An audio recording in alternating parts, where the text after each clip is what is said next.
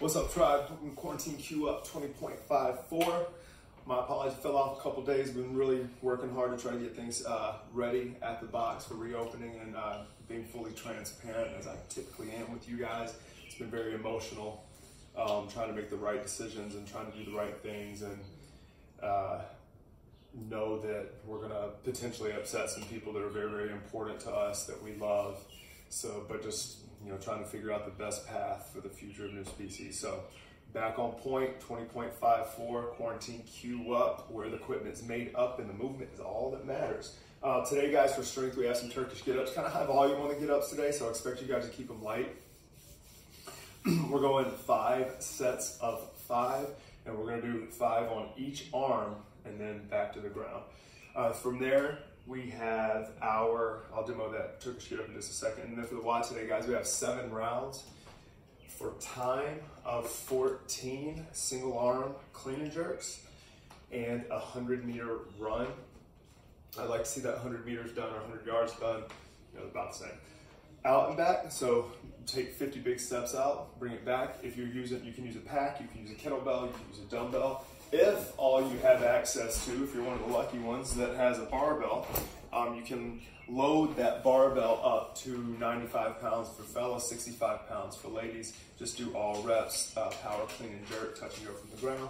We can get from there. For our single arm guys, if you're using a pack, all right, I like to grip it high on the straps and grip both straps together. That seems to be where I found the most control with it.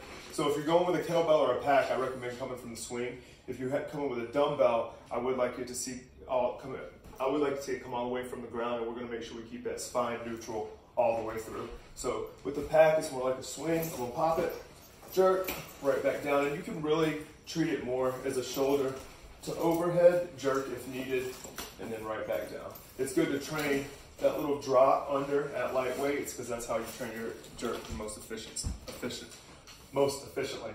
With your get-ups, guys, remember the shoe trick. If you're new to get-ups, it's a really good training tool to take your shoe and sit it on the bottom of your fist. We had some of our Go-Ruckers, Savali, Vreeland in that ilk, working it with a cup of water, which was awesome. I promised I would do that and haven't done it, so I need to try it.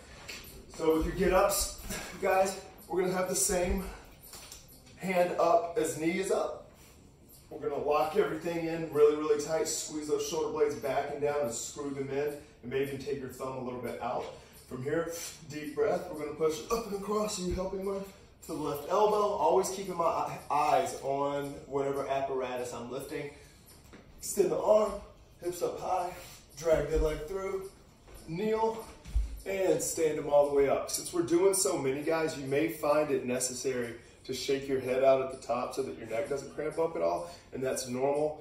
Feel free to do so. From there, we're gonna take it back down, left leg back, drop the knee, rotate down, kick, and all the way through. All right, that's your quarantine Q up, 20.54. Hopefully we see you guys out there at noon today, and very exciting day on Monday. Love you, fam. Peace.